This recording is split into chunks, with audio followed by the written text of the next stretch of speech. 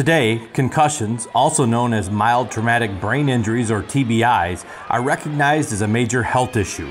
In 2014, due to the growing focus and concern among clinicians, researchers, sports organizations, and student athletes, the National Collegiate Athletic Association, or NCAA, and the U.S. Department of Defense, or DoD, established the Concussion Assessment, Research, and Education, or CARE Consortium to study the natural history of clinical and neurobiological recovery after concussion in an effort to improve injury prevention, safety, and medical care for student athletes and military personnel. All varsity athletes at civilian institutions and varsity athletes and cadets at the military service academies were eligible to participate. To date, approximately 55,000 participants have joined the study through one of the 30 test sites that were established across the country. What we're starting to understand with concussion is it's not just the biology of the injury, so like the physical injury itself, which certainly is an important part and it's a primary factor. But it's also the psychology of the athlete. So, is that athlete resilient? Are they a high somaticizer, meaning do they think about their symptoms a lot and kind of dwell on them? As well as what's the sociology? So what's the culture of their sport? What's their culture that they come from? Where did they grow up?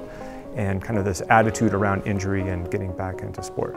The initial phase, known as CARE 1.0, focused on the 6-month natural history of neurobiology of acute concussion and head impact exposure. And we captured about 5,500 total concussions at about 6 post-injury time points. So that's a lot of data. Some of that is just clinical data, and that's standard symptom evaluations and those types of things that you would see. A subset of athletes completed MRIs and blood draws. We did saliva sampling to get RNA and DNA. CARE 2.0 then recorded the results of what 4 years of head impact exposure with or without concussion looked like in an athlete. Using the data to better diagnose and treat concussion in student athletes is the key. Better diagnostics is what we hope to gain from a project like this. And that translates into treatment options, treatment opportunities, which then translates to better care for our student athletes. Going into the initial study, researchers really only had an understanding of what happened in male collision sport athletes, such as football, ice hockey, and lacrosse. With females making up 40% of CARE study participants, this multi-phase study has worked to change that. That in and of itself is the largest sample of female athletes at the college level that's ever been collected. And that gives us the opportunity to really do a deep dive into a group that's largely been neglected in the literature to date. In late 2021, a third round of CARE funding totaling over $42 million was awarded. This phase of research seeks to advance the knowledge gained in the first 2 phases by following participant athletes who are 10+ years after initial exposure to evaluate longer-term effects of head impact exposure and TBI. We can build a better helmet to reduce injury risk, but trying to, and we can identify somebody that maybe has depression beforehand and try to give them the resources they need to handle that.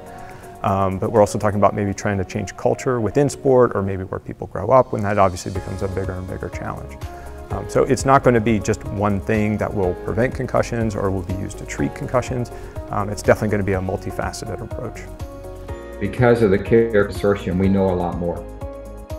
They have fundamentally advanced the knowledge around concussion. That is essential for a healthcare provider or an administrator to make the best decisions to help keep athletes active and safe. We've been really fortunate to have great partners with the NCAA and the DoD. Through 3 rounds of funding, we've been able to secure about $100 million over the 3 phases of the project.